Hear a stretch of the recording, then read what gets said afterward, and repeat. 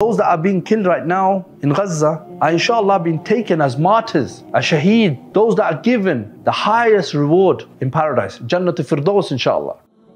In this video, I want to give you a different perspective of the conflict that's currently taking place in Gaza and the massacre that's happening, especially from someone that's been in war for the last 7 years. I want you to see the situation from a different point of view, from a point of view that Allah subhanahu wa ta'ala describes in His book, the Quran, and a point of view that we should be analyzing from the Sunnah of our Prophet ﷺ. The images coming out of Gaza are so difficult and so hard to digest. And subhanAllah, 7 years of me working here in this war zone as a doctor, I've seen the worst of it. But what I want to talk to you about in this video is what led us to this point where subhanAllah, like some people have said, that we are almost 2 billion Muslims, we're 2 billion Muslims almost, and we can't even get a bottle of water to those 2 million that are being slaughtered in Gaza without the permission of Israel. That Israel can cut off water and electricity and cut off everything. And we, 2 billion people, are overpowered by Israel, a population of what?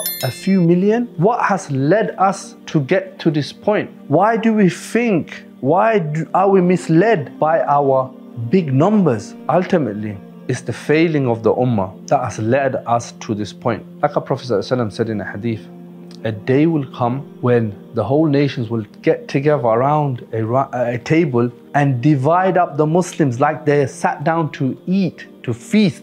And our Sahaba said, Ya Rasulullah, is it because we'll be low in numbers? And our Prophet ﷺ said, no, you will be huge in numbers. But subhanAllah, now we're seeing what our Prophet ﷺ meant by this. We are huge in numbers, but our numbers mean nothing. And it's because we have strayed from the Quran and the Sunnah. We have deviated from our path. We have gone astray. And this is what's led to our current situation. And because of our failures, the ummah is suffering. The ummah is being slaughtered. Not only in Gaza. Gaza, mashallah, the brothers and sisters in Gaza have done a good job to get the news out. But there are many places around the world the ummah is suffering. Like in China, like in India, like in Russia and the Balkans, in Syria, and I can go on and on and on. Now, I want you to see from another point of view. Yes, we are seeing the horrible scenes coming out of Gaza. Now let's put ourselves in their position.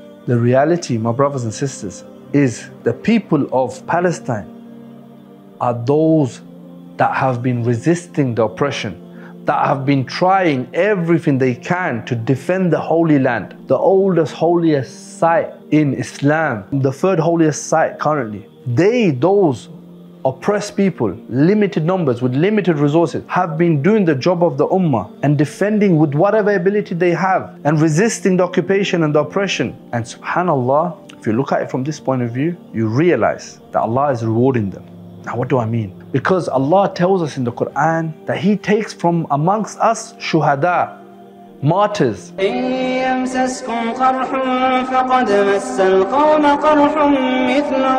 وتلك الأيام نداولها بين الناس وليعلم الله الذين آمنوا ويتخذ منكم شهداء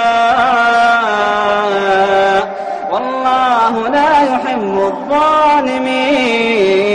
Those that are being killed right now in Gaza are inshallah being taken as martyrs, as shaheed, those that are given the highest reward in paradise, Jannat al-Firdaus, those that enter paradise without reckoning. My brothers and sisters, let's put things into perspective. Why are we here in this world? A lot of us have become deviated and lost our purpose, and we're thinking that we're here in this world to gain the success of this world, to become that teacher, to become that doctor, to get that car, to earn that house, to pay that mortgage. You're lost. Allah has sent us in this world to test us, to see which one of us are sincere, so that He can reward us with paradise. We are here in this world for the hereafter, not for this world. So actually, my brothers and sisters, those that are being taken as martyrs now are the ones that are successful. And you guys that are sitting comfortably in the West, chasing this dunya, are the ones that have lost. And you should be worried about yourself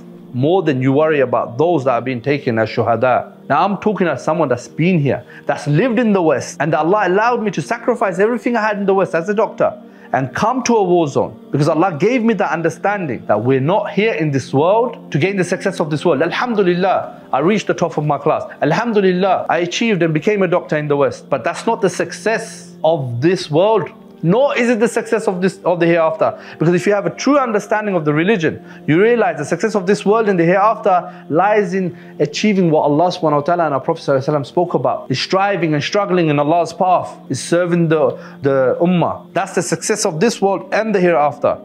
And if you're not on that path, then you failed yourself and you failed the ummah.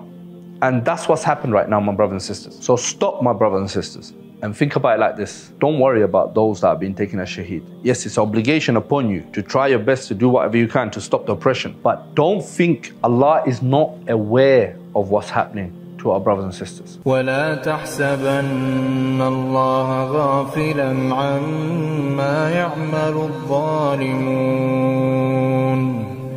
إِنَّمَا يُؤَخِّرُهُمْ لِيَوْمٍ تَشْخَصُ فِيهِ الْأَبْصَارُ. I'll give you an example of Ibrahim alayhi salam, when his whole community got together and they plotted and planned to throw Ibrahim alayhi salam into the fire. And those that were observing this thought this, subhanallah, is a severe punishment, one of the biggest fires that even birds couldn't fly over it without dropping into it. But Ibrahim alayhi salam was sitting in that fire in tranquility, in peace. And this is what I want to relay to you of being in war. And I've seen this so much, that you see a mujahid who's in the heat of the battle, in the most difficult situation, and Allah takes him like this in a peaceful way. Like some of the most horrible images that we've seen coming out of Gaza is children that have been blown to pieces, families that have been shredded. But subhanallah, I always stop and think, if I was to be taken as shaheed, what would be the best way that I could be taken? The best way would be I die instantly without feeling nothing. And then, subhanallah, I'm in the hearts of the green bird, entering paradise without reckoning, without going through the day of judgment. Yes, for those like me and you watching this, it's horrible and it's horrific. It's a suffering for us because we have to watch this. But for the shaheed, it's one of the best ways for him to die. So in actual terms, my brothers and sisters, if you really look at this conflict differently, it's me and you that's being tested. It's those that are still alive to see this that are going to be questioned about it. It's our sins that has led us to this. But for my brothers and sisters in Gaza, I ask Allah subhanahu wa ta'ala to take them as shaheed and reward them for their patience and their suffering, and for them standing firm and being resistance against oppression and defending the Holy Land. I ask Allah subhanahu wa ta'ala to reward all of them with Jannat al-Firdaus, and give them the most painless death, so that they don't suffer and they get into paradise straight away. But for me and you, the test has just begun. And for you, living in the West, chasing that dream, living that life, spending that wealth that Allah has entrusted you with, and luxuries and fancy foods and restaurants, you're the one that should fear. You should be worried. So really think about this, my brothers and sisters. Change your thinking and correct yourself now, before the time comes where you see the angel of death, and you'll be saying to Allah, or you'll be saying to the angel, oh please, please, just give me respite. Just give me a little bit of time so I could go back and I can give in sadaqah and I can give in charity. Oh please, just give me a bit of time. I'll correct myself. I'll follow the messenger. I'll follow the message. It's too late. It's going to be too late then. Correct yourself, my brothers and sisters. Fix up, because it's only when every single one of us individually realize that we've failed ourselves and we've failed the ummah, that's when victory will come in this world and the hereafter. But my brothers and sisters, it's just a reminder to myself and to all of you, really check yourself, correct yourself, come back to the Quran and the Sunnah. And through that, we'll gain eternal success, inshallah. Jazakallah khair.